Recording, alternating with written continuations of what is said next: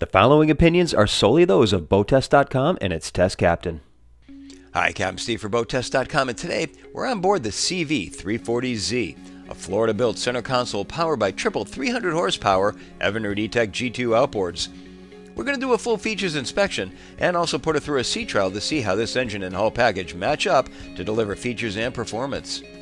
Let's start with the engines that power this vessel, the E-TEC G2 300s.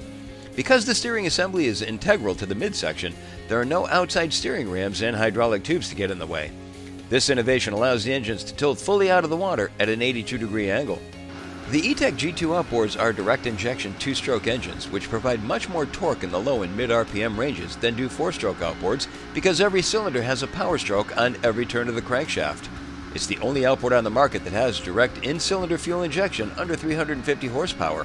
Direct injection puts the right amount of fuel in the cylinder at the right time for efficient operation. The fuel is injected when the piston is closed off the exhaust port, eliminating the release of unburned fuel in the exhaust, which makes the E-TEC G2 the cleanest outboard engine on the market. Because the E-TEC G2 has an EMM or engine management module with a computer monitoring the conditions and throttle input, Evinrude says it measures out just the right amount of fuel and times it to optimize combustion. The cylinder actually has what amounts to two combustion chambers, an alcove where the injector and spark plug are housed, and the main chamber below.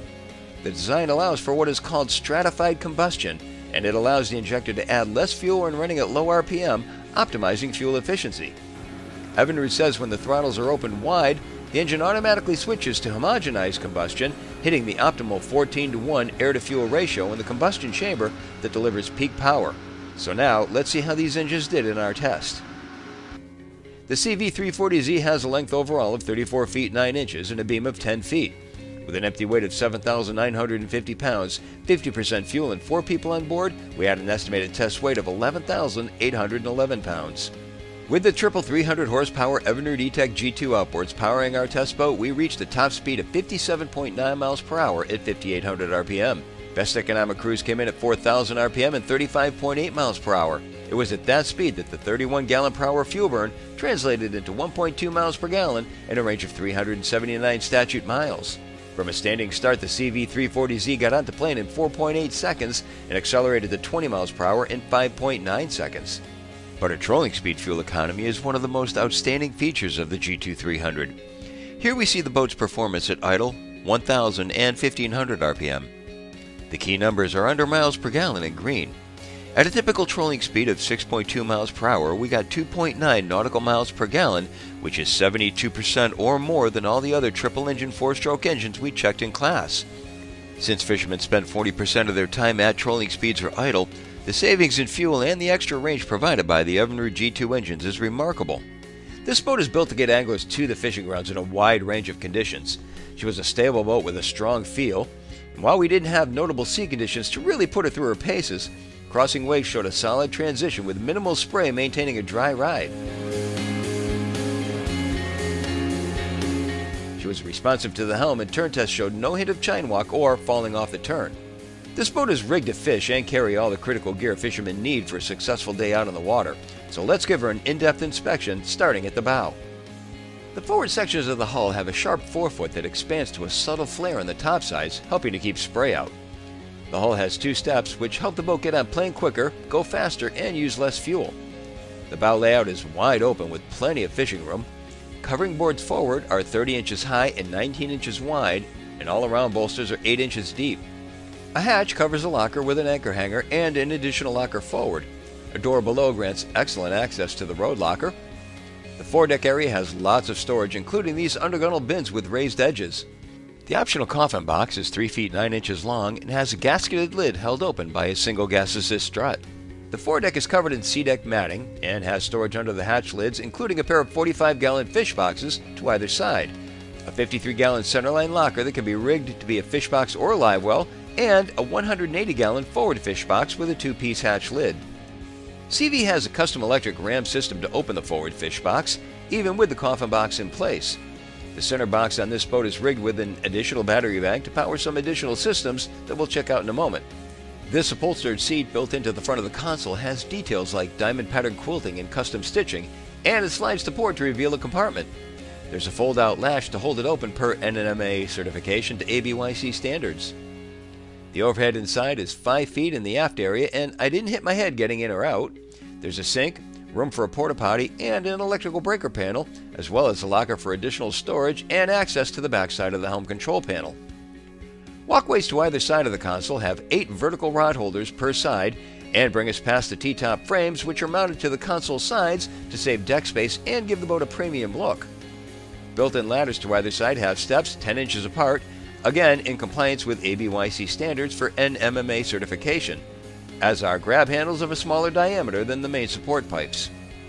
The helm console has an isinglass windshield protecting it from the front and sides right up to the fiberglass hardtop with LEDs built in, including one that can switch to red, preserving night vision. There's a compass on top set among the SeaDeck foam that's designed to have recessed trays to hold odds and ends. The compass lines up with the wheel on its fixed base. The main helm panel consists of 2 16-inch Simrad multifunction displays behind a protective, latching acrylic panel that holds itself up on gas assist struts. To starboard of the wheel is the Evinrude Icon 2 EST control binnacle, trim tab controls, the ignition key, Simrad autopilot control, and engine trim control. Above are the JL audio control and the engine start-stop switches. On the port side of the dash is the Evinrude Icon touch engine control and monitoring system with 7-inch color screen.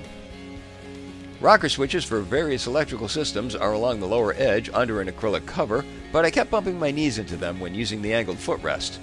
There's a welcome toe kick beneath the footrest.